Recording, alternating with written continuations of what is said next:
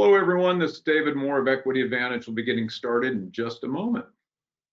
Actually, it's time right now. We'll go ahead and get started. Don't want you guys that are on time to be waiting for those that are not. So, David Moore, Equity Advantage. Thank you very much for joining us today. And we've got some stories for you today on 1031's. If you take a look at your menu off the right side of the screen, there is a section on that menu for questions. I probably will not get to them during the presentation. We typically will address those at a later date. We'll be sending the response to those questions out when you get the paperwork from Celia at the end of the day. But my background is real estate investment. I got into the exchange business 30 years ago.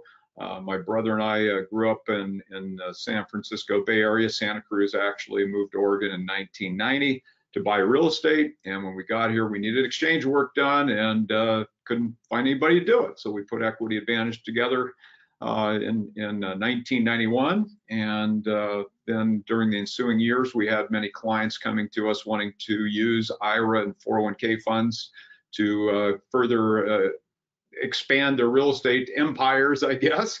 And so we put a sister company together called IRA Advantage about a dozen years ago, and it handles those requirements people that want to take and further expand or diversify their IRA 401k portfolios. But today we're going to tell some stories. We're going to talk about holding periods, because I think that's very important in today's world. We're going to talk a little bit about seller carrybacks. We're going to talk briefly about combining funds, IRA 401k funds with 1031 probably.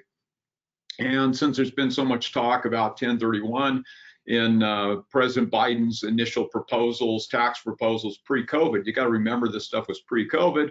He had discussed getting rid of 1031 or modifying it to a point where it would only be allowed for people that made $400,000 or less in a year. And I think that's where I'm sort of concerned about it, because I don't want the politicians seem to be real good at separating us, dividing us, and making us fight these days. So I don't want people to think, gee, I don't make 400,000, so I'll be able to continue using the exchange. Well, think about every time you sell a property, that gain on that disposition gets put on top of what you made. And I would throw out there that in today's world, at least on the coasts, there are very few transactions where you've got a situation where that 400 wouldn't be a problem. But anyway, without further ado, we're going to get started. And if you've got questions, like I said, I might probably not going to address them online, but if you've got them, please don't hesitate to put them out there. The only dumb question is the one that's not asked. So here we go. We'll get started right now. And I really, first frame, we're going to talk about what was proposed. And like I said, Biden's initial proposals, the other thing that made us very uneasy was the elimination of stepped-up basis. But Keith Lampe is CEO of Inland Private Capital. Inland has about 60% of that DST market. They've been in the business, different divisions of that company have been in the real estate business for 52 years. And they and Pasco were involved with the actually creation of the DST product. But the bottom line is Keith was able to have an audience with a lot of the president's top advisors. And after over an hour's conversation, he left that meeting with the opinion that there were much more important things on the table for the Biden presidency than elimination 1031, and that some of those proposals were really just maybe to calm the winds out there. But at this point in time, every time that we turn around, we see somebody giving a presentation on what's going to be going on with tax law and everything. And really, I don't think anybody knows anything at this point. So I'm not going to spend much more on this other than to say, if you're concerned about 1031's survival, please reach out, take a look at 1031taxreform.com. It's put together by the Federation of Exchange Conveners, which is our industry's trade organization. The FEA, the exchange industry, is a very small one. NAR is one of our big partners, obviously, and we've got other associations that are much bigger and much more helpful. But we can use all the help we can get. If you're concerned about 1031 being around in the future, please don't hesitate to take a look at 1031taxreform.com. And there's a whole list of people to reach out to there. One last comment on 1031 on the ropes. We have a presentation scheduled for February 17th. Senior Vice President of Government Affairs at Inland is a gentleman named Dan Wagner, and he'll be presenting an update on where everything's headed at that point. So February 17th, 10 a.m. Pacific time. If you're interested in attending that webinar, please sign up. And it's going to be some very valuable information. And Dan does a wonderful job in his presentations. And you know, he's going to be straight from the horse's mouth what they know at that point in time. So obviously things are moving along, and we're going to get information out as timely as we receive it. So why do we even think about an exchange? 1031's been around for 100 years, and you know, it's sort of interesting. When I got into business, the guy that mentored me was a gentleman named Ron Stash. He had founded at that point in time in the late 80s the largest exchange company in the business, Starker Services, and he had you know, sold a controlling interest in that company when we had that World Series earthquake. But he was a retired investment broker before that, and you know, very interesting guy. And he would we'd sit in his little minivan right back and forth from Santa Cruz, California to Salem, Oregon, or Olympia. And you know, the reason we were going those places is the market had turned in roughly '88, and state capitals typically lag the rest of the state's economy. So we were headed to Salem and Olympia. But you know, we'd sit there in that minivan going back and forth, and there'd be 10, 12-hour, 14-hour downloads of information. It was very, very informational and a lot of fun. And you know, he'd sit there and coach us on how to make offers, do this and that, and whatever was going on. But obviously, the 1031 was core to all of that. And the reason 1031 is so important is if you look at gain, people need to understand gain has absolutely nothing to do with profit.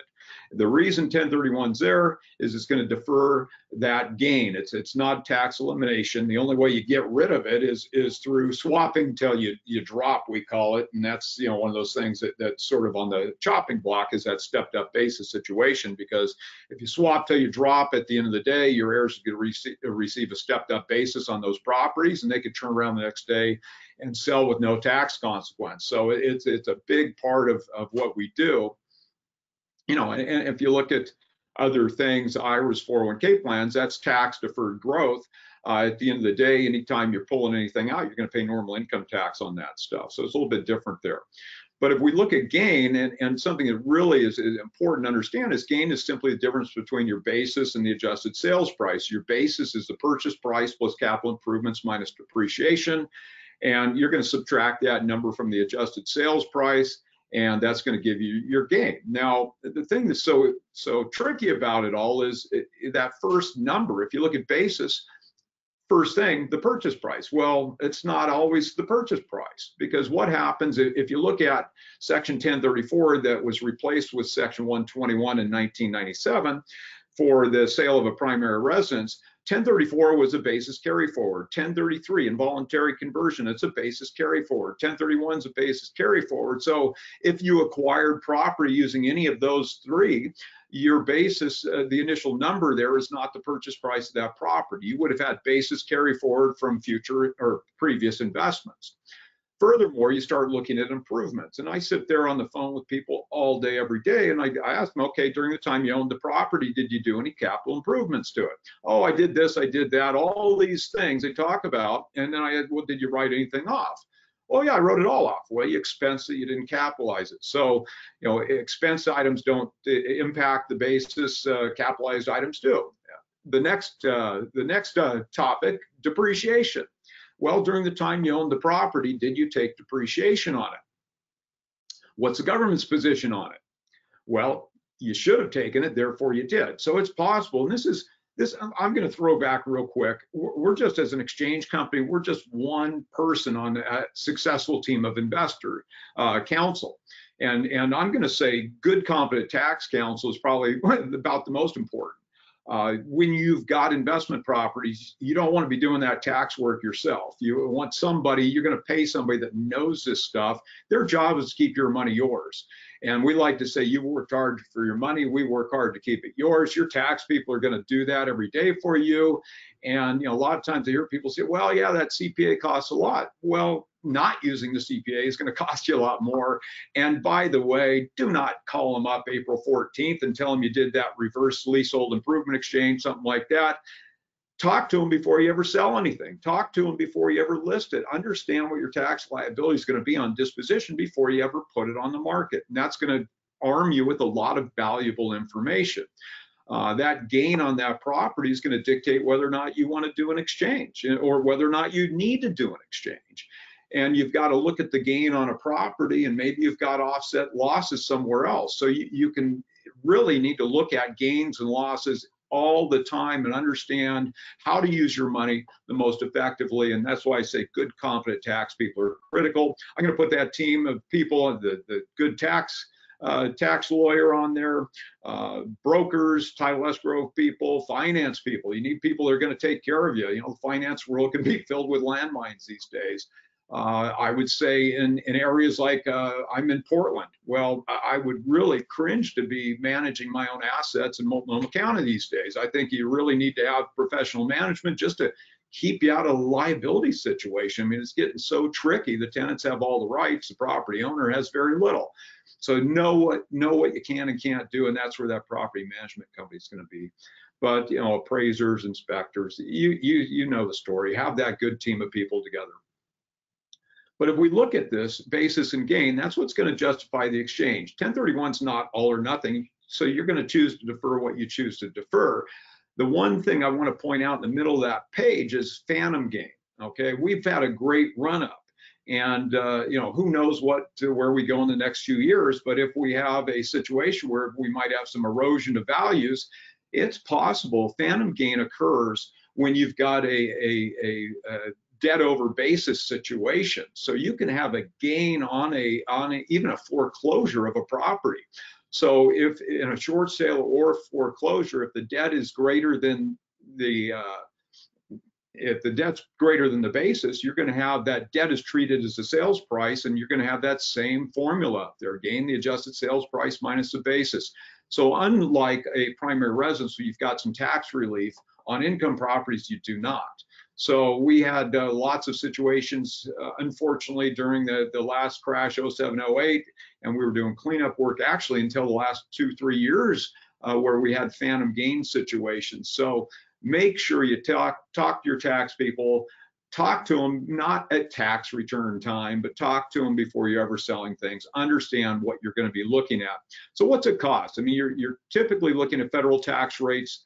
And understand, once again, there was talk about elimination of the capital gains tax rates, bumping them back up to normal income tax rates. But in today's numbers, we've got appreciations taxed at 20%, depreciation's recaptured at 25%. If you're living in a state with state tax, you're going to put that on top. And then finally, we've still got the healthcare tax at the 3.8 on top. So understand, for a property qualify for 1031, it just has to have been acquired and held as an investment property. And we're going to talk about hold periods a little bit more in a few minutes. But the thing is that you could be in a situation where maybe you held the property for under a year, and the rates I just mentioned are long-term capital gains tax rates. Assets held for under a year, you're going to be looking at normal income tax rates, but 1031 does not contain a black and white required hold period. So it's possible that you could do an exchange even on an asset that was held for less than a year, but you're going to be looking, if you just chose to sell it, you're going to be looking at normal income tax instead of the long-term capital gains tax.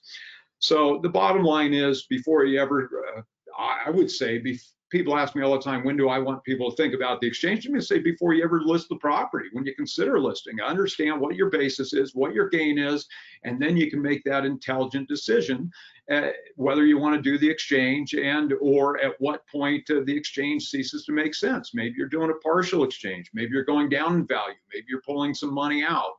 So anytime we've got a situation where boots, anything that's received that's not of like kind, anytime you've got boot that exceeds the total gain, there's absolutely no benefit to do the exchange. But if you want to pull some money out of that transaction, that's fine. You just got to know when you can do it, and it's just going to trigger a partially deferred exchange. So the bottom line is people are going to work their whole life. They're going to build an investment portfolio, whether it's in real estate and utilizing 1031 or Wall Street using IRAs and 401k funds. But you really don't want to pay the tax at some point. So you're going to continue to do it. So at the end of the day, last month I gave a presentation on end games, and it was all about places to go at the end of the day. And you know, that's one of those questions you ask. At what point do you step out? What do you want to do with your money? How's it going to work for you best? And we've got a situation where maybe you're timing a sale, maybe you've got losses to offset gains, so on and so forth. 1031 is not always going to be the right choice. And you know, I would say, you know, many times in down markets, we've got a situation where those with the gold make the rules, those with the gold have the opportunities. And you know, the biggest issue with a 1031 is time. You've only got that 45-day ID period, total of 180 days to get it done, and it forces you to keep going. And there are many situations where you can document really that 1031's been responsible for values that are in excess of what they should be. Because if someone gets into a transaction and you get outside the 45 days and you have to make a deal go, you know, what's going to happen if you don't make that happen? If you're looking at maybe paying $20,000 too much for a property, but your tax hits $100,000, what are you going to do? You're going to pay the extra money.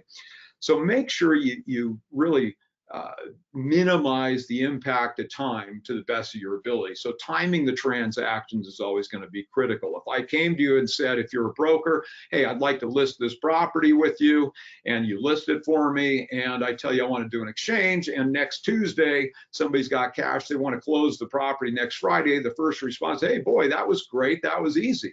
Do I really want it to close next Friday, though, if I don't know where I'm going to go? So the bottom line is ask for the time you need. And it's your job to ask, it's the other person's job to say no. But take the time, work to get where you want to go, and you know, keep your money working for you as long as you choose to keep it working for you. By the way, this presentation is going to be posted on our YouTube channels, and also you can request a PowerPoint of it, actually a PDF of it. Celia cmoore at 1031exchange.com, CMOORE at 1031exchange.com. She'll be sending out copies of the presentation, so you have it for reference at a later date. Here's a few things that people just always look at, and it just drives me crazy, some of this stuff. And if I go back to 1991 when I got into the business, I had a lot more hair on my head, but I was a lot younger guy. And I remember vividly giving presentations. People come up, well, I remember when like kind meant house for house, land for land, so on and so forth. And it's never been that way. It's been proposed that it would be that way several times, but it's never been that way. Like kind refers to the nature of the investment rather than a form. We'll talk about like kind a little bit further in a couple pages. But bottom line, you can go from dirt into apartment buildings, office buildings, a place the beach to retire into. All those things are going to be fine. 2, Section 1031 does not require a 2-year hold. Okay, it does not require a 2-year hold. I'm telling you that. And so often people look at the code and they say, well, it says 2 years in there, and it does not. It says 2 years in a related party transaction. But even in a related party transaction, it's not an absolute. If you can document there was no intent to avoid tax, even if I'm swapping properties with my brother, it does not have a required 2-year hold. I would encourage that. When we're looking at related party transactions, we've got a series of other things we're looking at. But in a nutshell, related party transactions, you could sell to a related party, you could not buy from a related party in an exchange unless that other party is also doing the exchange and each of you plan to hold each of your respective properties for no less than 2 years, with the exception of if you can document there was no intent to avoid tax. All right. 3, there is no limit to the number of properties relinquished or received. Now, people always say the code says 3. The code says 3. Well, the ID rules, one of the 3 identification rules states 3. Okay, there's 3 different identification rules. The first one says you can ID more than 3 properties. Value is irrelevant. Second ID rule, you can exceed 3. You can exceed well, I'm so excited about talking about it, I'm going to go to the third rule. So first property, 3 rules. Second property ID rule is 200% rule, says you can ID more than 3 properties, cannot exceed 200% of the relinquished property's value. Third rule says you can exceed 3, you can exceed 200% in value, but you have to acquire 95% of the aggregate value of all properties ID. That means you're buying everything you identify. My advice is get the deal done inside the 45 days. None of these rules really impact you at all. But really, in today's world, make sure on that 45th day, you're either totally committed to completing the exchange or you're going to terminate it. We'll talk about when you can get money out of an exchange in a few minutes.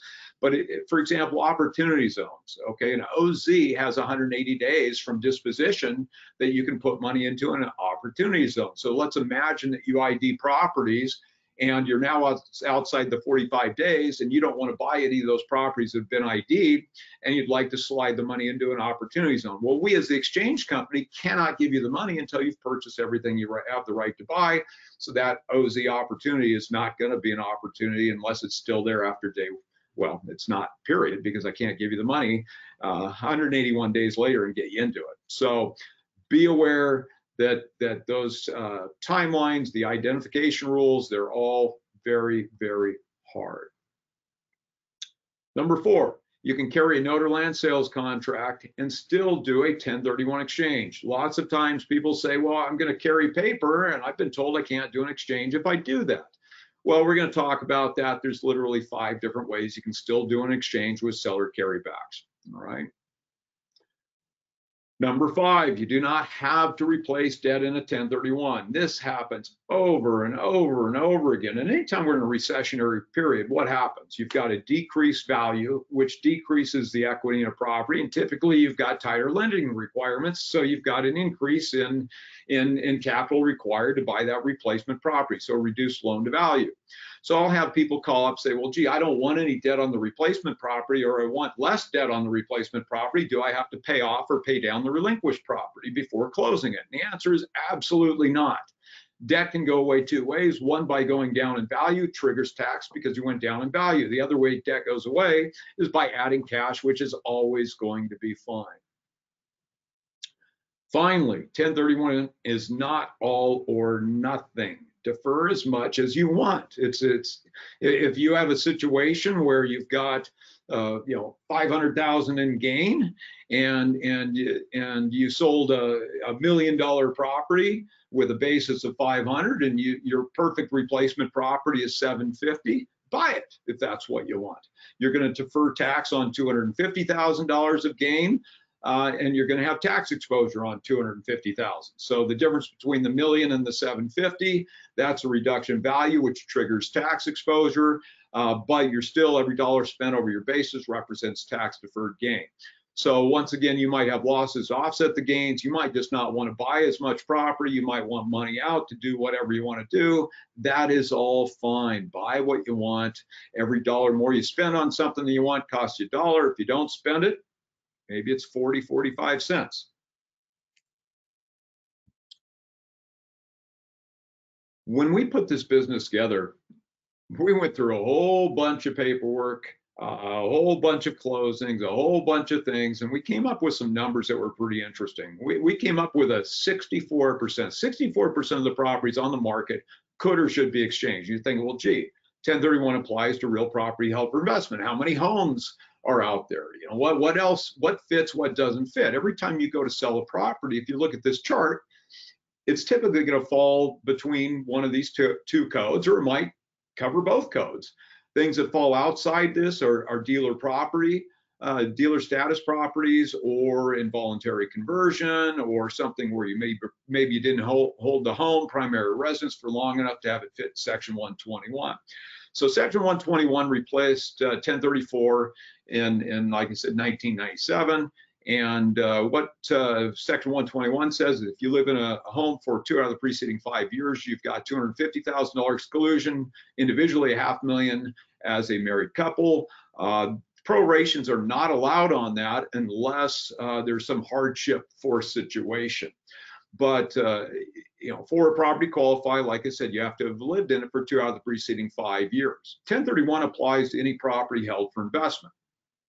And unlike Section 121, where it's straight exclusion, 1031 requires the exchange to be structured and then you're going to need to acquire like-kind real property, satisfy the identification rules, the napkin test, which is value equity requirements. And as long as you do all those within those timelines, and then you're going to defer the gain, the base gets carried forward, where 121 is just a straight exclusion on gain. Now, when 121 got put in place in the late 90s, 250 or 500 in gain meant something. Today, for many of our clients on the different coasts, the 250 or 500 really does little for the disposition on a home. And understand, like I said, 121 applies anything that fits that 2 out of 5 requirement, where 1031 applies to something as it is at time of disposition. So you could have a home. A lot of times people's first home ends up their first investment property. So they buy the home, they get married, they have a kid, it's too small, they move out, keep it as a rental, and then they go buy their new home. As long as they sold that home within 3 years of moving out of it, they're still entitled to the exclusion. So like I said, 121 doesn't necessarily mean they're living in it at time of disposition. It's just whether it fits a 2 out of 5. 1031 applies directly to what it is at time of disposition. But consider a home where that gain is well in excess of the 250 or 500. Well, you could move out of the property. As long as you sell it within 3 years of moving out, you're still entitled to the 250 or 500. The overage could be, the gain could be deferred in the replacement property via 1031. We're going to go through an extreme example of that, but it's a real transaction we did years ago. Where an individual came to us, they had $1 million tax hit, and I mean literally $1 million in tax, and we took them from that situation to no tax hit, bought 24 different replacement properties. We'll talk about that transaction, but that was a happy client, and it really got them where they wanted to go. So look at those two codes. 1033 is involuntary conversion. If you got property, some municipality is going to take it. You've got a different set of rules. You don't need us. It's more attractive if it's an involuntary conversion situation. You've got much greater timelines and some other valuable opportunities that 1031 does not offer.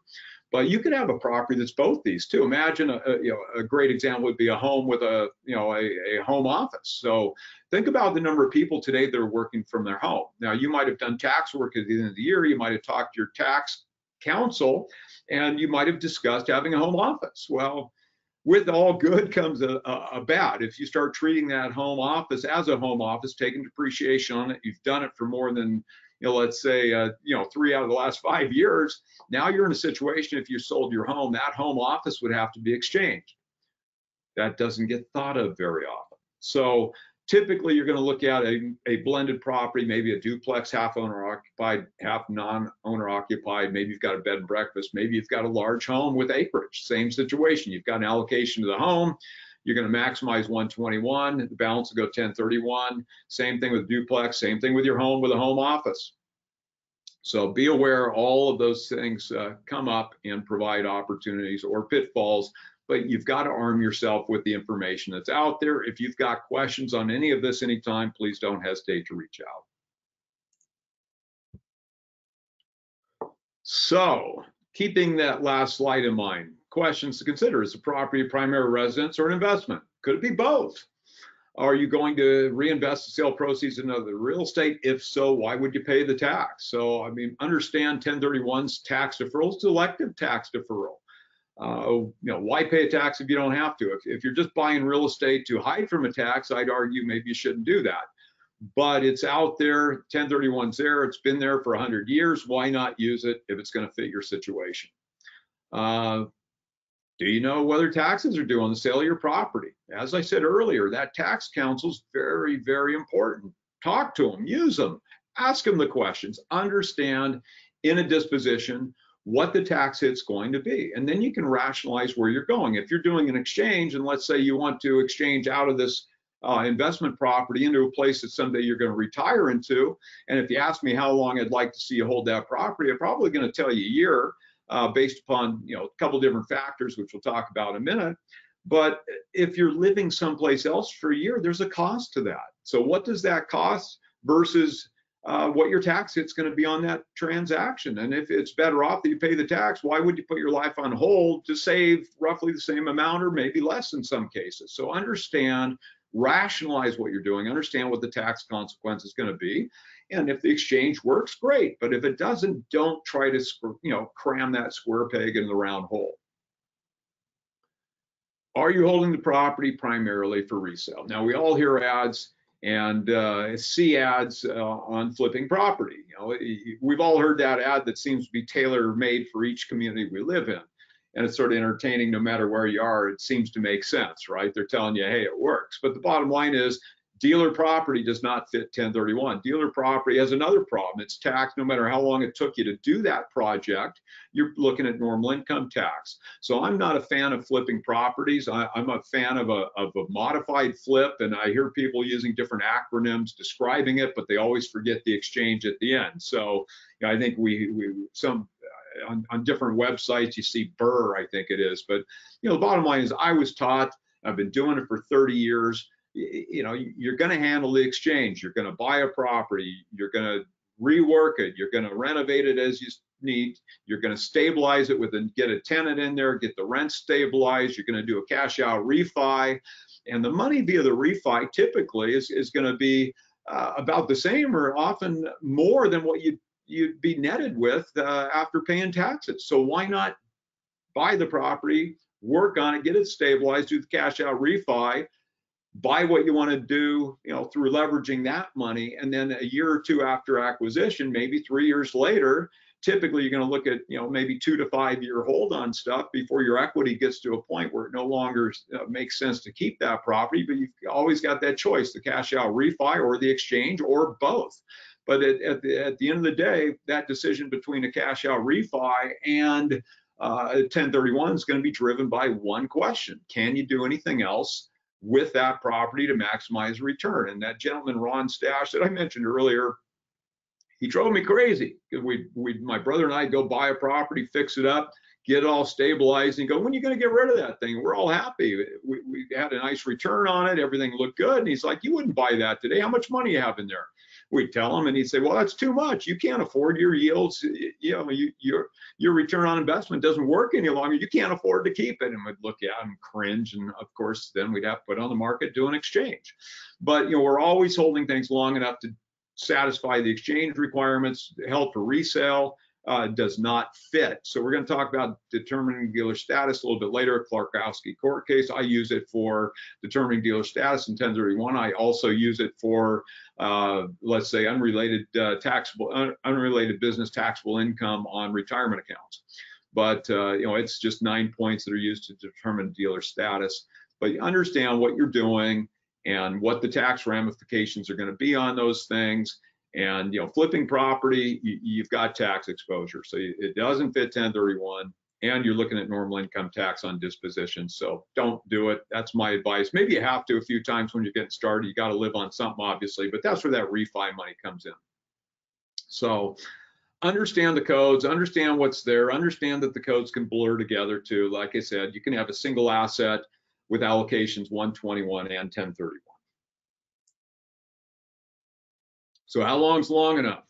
Well, this recent case was a case 4 months deemed long enough in that situation. So, the bottom line is these people relinquished a property that was held for investment, bought a property with the quote unquote intent to hold for investment, and they bought that property, documented the listings, documented showings for rent, moved into it after 4 months, argued that through hardship they couldn't afford to keep their home and an empty unit. They moved into that empty unit, sold the home, got audited, got taken to court, prevailed in court. So 4 months in this situation was deemed long enough. I'm going to tell you a year.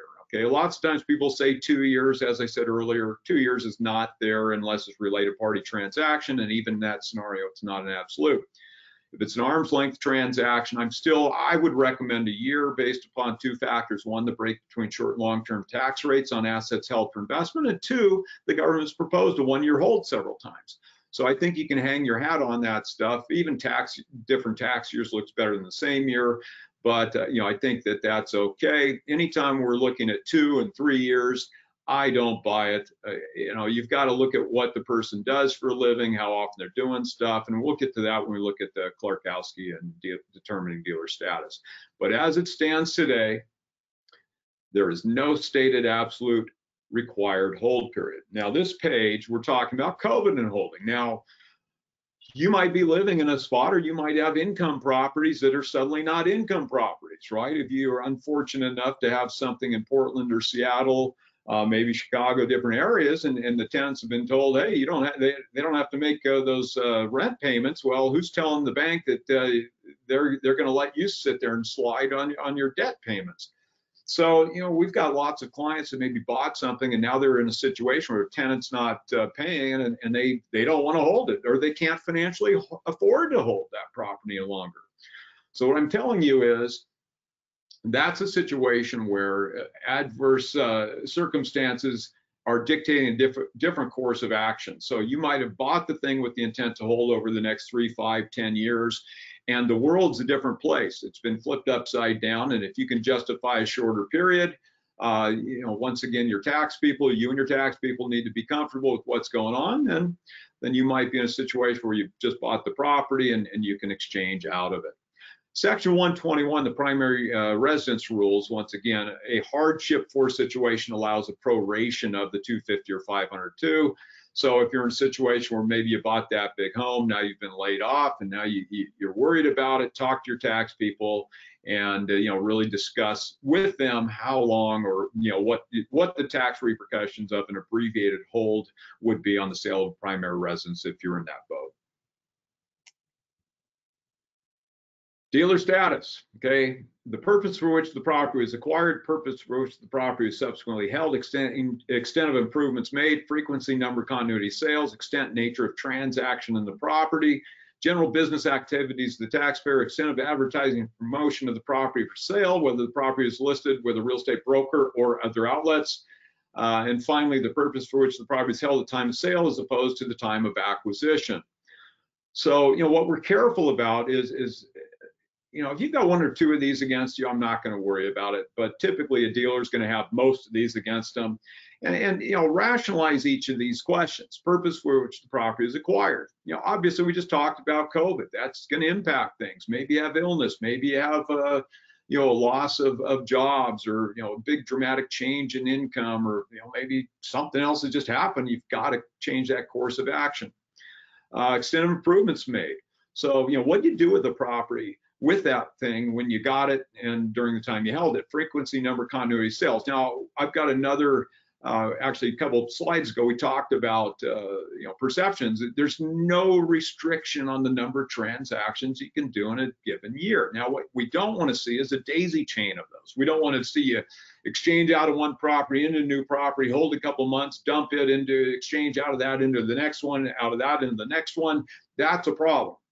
You know, for you to buy a property and have somebody come in and make an unsolicited offer that's too good to pass up, that's a different situation than buying a property, putting it on the market, you know, 2 weeks later. Or, you know, you've got a situation where you've got intent, you've got an unsolicited offer. That's a totally different situation than buying, fix, and turning.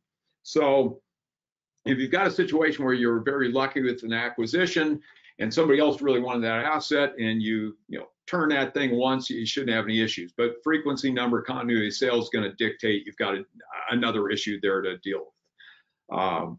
General business activities of taxpayer, real estate broker is going to be looked at differently than that doctor that's dabbling in real estate. When we're looking at the extent of advertising, promotion for sale, we're, you know, sort of looking at unsolicited offer versus active work in these things.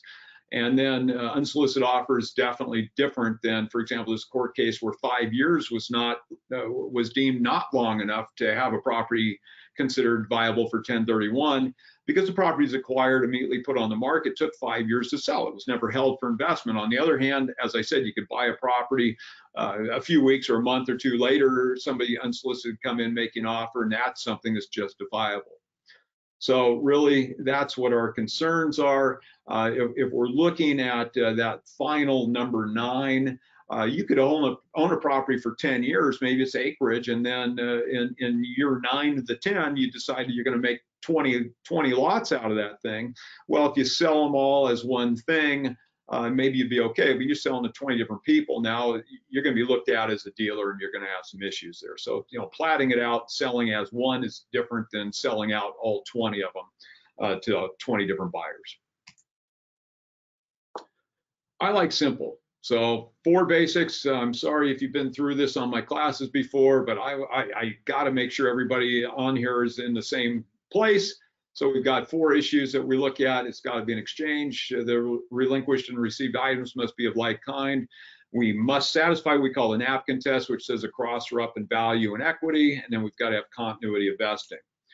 So the exchange timelines, 45 days, 180 days, both start at the transfer date of the property. The settlement date, typically, if we were doing something, let's say a leasehold improvement exchange, which we're not going to talk about today, but in that situation, we are entering into a long-term lease.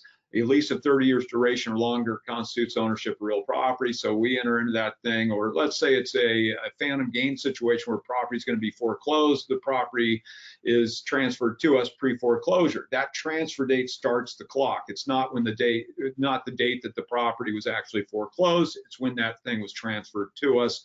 That starts the clock. So we've got that 45 days from settlement or from transfer date to ID, 180 days total time to complete it. If we're looking at reverses, we're just going to reverse that situation. 45 days from acquisition to ID what's to be relinquished, 180 days total time to relinquish that property and be done with the exchange.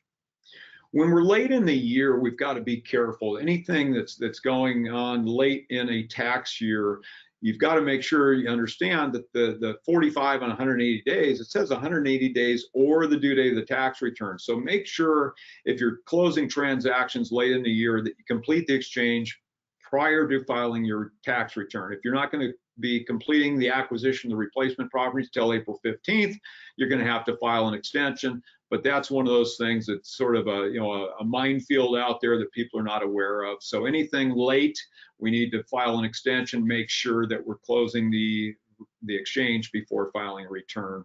The bold at the very bottom, we had never had an extension pre 9/11, but since then, every time we've got a federally declared national disaster, we've got extensions that are issued. We did have a COVID extension, but we have nothing at this point in that. That thing went away last summer.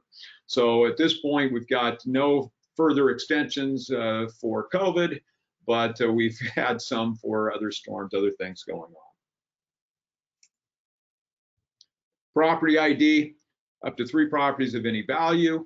You need to provide an unambiguous description. It could be a common address, including city, state, and zip. If you're going to buy with other people, you need to ID the portion you're going to acquire. If you're buying a condo, it's got to be a specific unit. It could not be a unit of the complex. So you're IDing up to, first rule, 3 properties of any value. Second rule says you can ID more than 3. Total value, the property's ID can't exceed 200% of the relinquished property's value. We're typically going to look at the gross on that. And then 3, you can exceed 200%. You got to close 95% of the aggregate value of all properties identified. So understand that both, if we're looking at B and C, those choices both talking about values. And when I go back, if I look at 1991, I got, we were going through an audit manual, and one of the questions asked was the property listed at the time of identification? Let me ask you this: does a property have to be on the market officially to be identified? And the answer is absolutely no. So basically, a common address, including city, state, and zip, is going to be okay. And the property does not have to be on the market. You're just giving that thing as one of those properties that you're identifying. You can change your mind up until midnight the 45th day. I'm going to tell you, it's, once again, I said it earlier, you are totally committed to completing the exchange on day 45, or you should torpedo it. Don't go further. Don't ID properties just in case, because what happens if you find a property you really want and you identify the property? We can't give you the money. So one of these 3 rules is all that has to be applied, not all 3. And if you got questions on it, give us a call. This is the page I want to stress in today's world. And whether you want to go into an opportunity zone and you decided, hey, I want to set up the exchange. If I don't complete the exchange, I'll shift gears in the opportunity zone, the OZ. Or maybe you're in a situation where you just bought 45 days to figure out whether you could find something, and now you're on day 45. I'm going to tell you, terminate the transaction. If you turn in an ID, rescind it. And then on day 46, we can give your money. Because if you don't do that, you can only get money out of the exchange at closing or after you've purchased everything you have the right to buy. It's called the 1031's G6 rules. So you can ID anything up until midnight the 45th day. So anything's possible. After the 45th day, you just need to make sure that you're committed to buying what you're going to buy or get it out, because it's happened more than once where we have somebody that's ID'd properties and they come to us on day, let's say 125, the broker finds the perfect property for you and you want to go buy it, and you've identified other properties and we can't give you the money till day 181. So you're in a situation where you're going to be stuck. So once again, don't let things close until you're ready to have that clock start. And then after it started, be really, really tight on the 45 days and what you want to do. If you know you want to pull money out of an exchange, you can do it at closing. That money is excluded from the exchange agreement and you have the right to it at settlement. Anything you receive that's not of like kind in the exchange is considered boot. As I said earlier, as soon as the boot exceeds the gain, there's no benefit to the exchange. Seller finance. People all the time, well, I'm carrying paper, I can't do an exchange. Wrong. You can sell the note to a third party. So basically, it's going to come to us. The note's going to come to us at close, just like the cash would. We can sell it to a third party. We can use the note to acquire replacement property. 9 times out of 10, our client buys a note. And you say, well, gee, why would I buy my own note? Because really what you're doing is substituting cash for the note. If you buy the note from us, the note's now yours. It's going to pay you whatever it's paying. And you've got the cash to complete the exchange, totally tax deferred. And if you've got money sitting in the bank, what's it making for you right now? Virtually nothing. So why wouldn't you buy your own note, paying 5, 6, 7? If you sold to somebody in the weed world, cannabis, maybe you're getting 20%. But I've got lots of people that will sell and carry a contract because they want it and it's a great investment for them. But if they want to do the exchange, that note's going to come to us, and we're going to do something with it. Maybe it's a short-term note. We've got more than once we've had people where a transaction falls out because financing goes away at the 11th hour. So maybe you need to, just to get the deal done, carry a note for 30 days, 60 days, 90 days. As soon as the note balloons and we've got the cash to complete the exchange, the final option is a partial exchange. You're going to defer, a portion of it. You're going to pay tax on installment basis for the note as it comes in. My caution on that is understand that you've got tax exposure on debt relief and depreciation recapture in the year of sale. Make sure you get enough of a down payment to cover those things plus all the closing costs, because more than once, you think about Robert Allen, you used to have that book, Nothing Down. I've sat there more than once having a closing where little to nothing comes in on the down payment, escrow saying, gee, I want to be paid. The broker saying, I want to get paid. And I'm thinking, well, I'd like to get paid, but there's no money there to do it unless the person comes out of pocket. So anytime we've got an installment sale, make sure that if it's a situation where you're carrying paper, you get enough to cover any of the taxes and closing costs that are going to be there. You don't want to get hit with those things at a later date. But there you go, 5 different ways you can use a note or contract doing an exchange. A few examples here. This is what you're here for, the stories, right? So I mentioned this one earlier. Now they came into us, Las Vegas, California property, $3 million in gain, $1 million tax hit. And, the universe exclusion gave them a $500,000 exclusion, which does nothing in that situation. So she was a CPA and he was an attorney, but their legal counsel sent them to us, and we told them to move out of the house.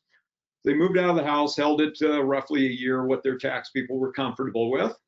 And they had bought themselves a new home, and after that year of seasoning, they then sold the property, took what they were allowed via the exclusion. The overage went into 1031. They bought 24 different properties, closed them all inside the 45 days. Why did they do that? Well, with 24 properties and the values that they were stuck at the 95% rule, which meant they had to close virtually everything identified. She, being a CPA, understood one sale fail would trigger the gain on the whole thing because she wouldn't have met the ID rules. So she got them all done inside the 45 days. She went from $1 million taxes to no taxes, got the 24 replacement properties, got the home they wanted, still had the benefit of the exclusion. I think that's a win-win. They were very happy. Obviously, the brokers involved were happy. Everybody loved that transaction. This honestly has nothing to do with an exchange, but I'm just in a situation where you might have people with problems, and I just want to mention this one. You know, it's not possible to just take a IRA or 401k and pay off a property you own. That would constitute a prohibited transaction in the IRA 401k world. In this guy's scenario, this was during the 07-08 situation. A builder developer had a piece of dirt.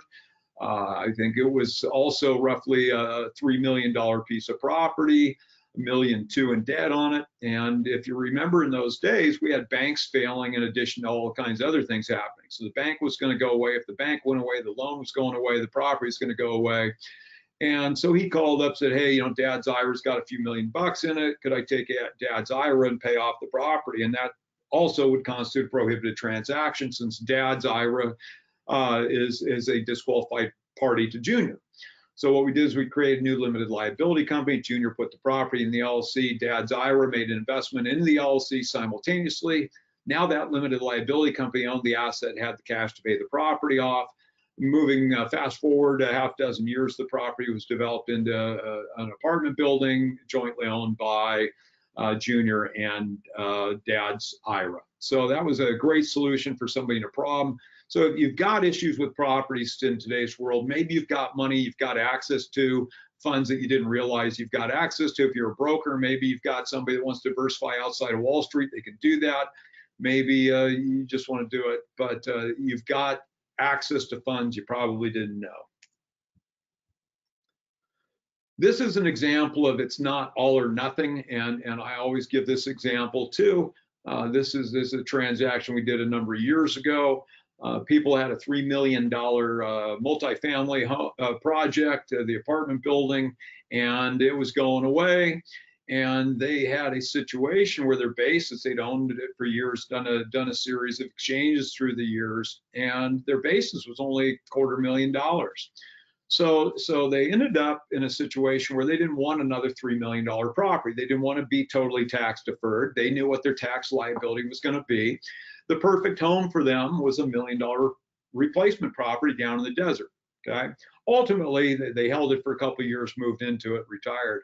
But they went from a $3 million property to $1 million property. They had $2 million in boot, which they had tax exposure on. They knew that, and they were comfortable with that. They deferred the gain. Remember, I gave you this example earlier. Their basis was $250,000.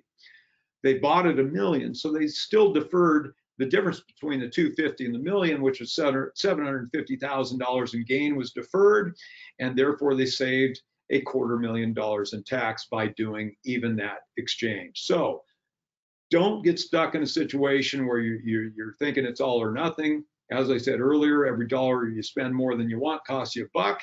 If you don't spend it, maybe it's 30 or 40 cents. Talk to your tax people, understand the tax liability, understand when the exchange ceases to make sense. And that's really when boot exceeds gain. But I think, once again, do what you want to do and just understand, be educated, understand what the tax liability is going to be. $200,000 rental house, like to use to acquire a $1 million apartment.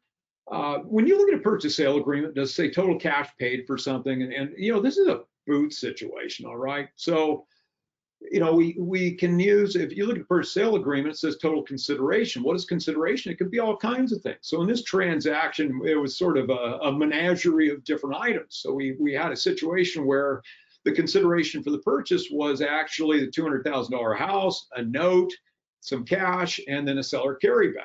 And the funny thing was that it ended up with this situation because lenders didn't understand what was coming in. The lender just looked at it and they were arguing that the only money the guy had in the skin in the game was the $80,000 in cash, when that's totally wrong. I mean, they had the $200,000 in the equity in the property, a note for the 120 and the 80. They got lots of down payment there. So the bottom line is they made the deal happen by using all of these things, got the deal done to make that acquisition.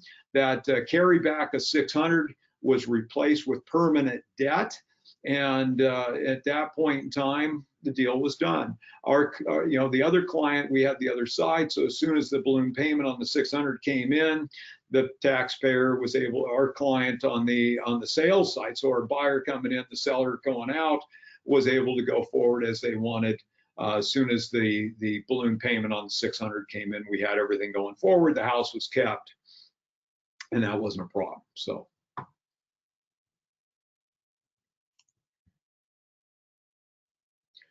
this is the example I gave earlier. So this was an institutionally structured tenancy in common project.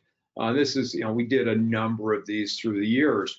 But in this situation, you had a series of limited liability companies, tenancy in common. And the bottom line is the property was going away. And so what happens in these situations is, in this client's scenario, the debt on the property was actually in excess of the basis. Therefore, they had phantom gain on the sale. The choice was, do I want to pay the tax on that phantom gain, or do I want to go out and buy a new property or properties of equal or greater value to what was relinquished? So the value requirement on the replacement was the debt on the relinquished property. And as I said earlier, a lot of times people in these scenarios end up in a situation where the tax consequence on the foreclosure is actually in excess of what the taxpayer would have to come out of pocket on acquisition of replacement property. So for anybody that's got the money to do this, this is something that really is worthwhile to do. It's a strange thing, like I said, because there's no money coming out of the relinquished property. We don't have exchange funds. The taxpayer is just going to show up at the acquisition of the replacement with the funds required to buy the replacement. The transfer date of that asset starts at 45 and 180 days. This is a situation where we had a client wanting to combine 1031 money with IRA funds. So what he did in this situation, or what he initially wanted to do, was combine the 1031 with the qualified money. 1031 does not allow exchanges into or out of partnerships. Partnerships are specifically prohibited from 1031 treatment. So partnerships are typically going to be limited liability companies these days, but it could be some form of corporation or limited partnership. But if we look at a limited liability company, we cannot exchange. You can jointly own property with your retirement account, either tenancy in common or as common members of a limited liability company. If you're doing an exchange, it requires the tenancy in common structure, which I honestly like better anyway, because if you jointly own a property with money out of your pocket and qualified money, meaning IRA 401k funds, upon disposition, if there's no debt on thing, you're in a situation where the IRA 401k funds are going to have an automatic deferral, where you would have to, you'd have tax exposure. So we'd either do an exchange for the entity, or using the tenancy in common structure, you personally can just do the exchange and the qualified money goes back in the account. In this scenario, he didn't end up ultimately doing the joint ownership, because the purchase was going to require non-recourse debt. He ended up doing something else. We ended up completing the transaction, doing self-direct. We completed the 1031 into the property as we normally would. He ended up self-directing, going out and buying other things with the retirement money at a later date. This transaction I like, because we often have people wanting to get into deals, or we have people doing a project and they'd like to have somebody else join the project. And the problem is, so often our client buys a project and they've deferred gain into it. If they want to have somebody else buy into it, they're going to have trigger tax consequences. So this was a great scenario. in this transaction, I'm sorry we're a few minutes late, got a few more slides to go.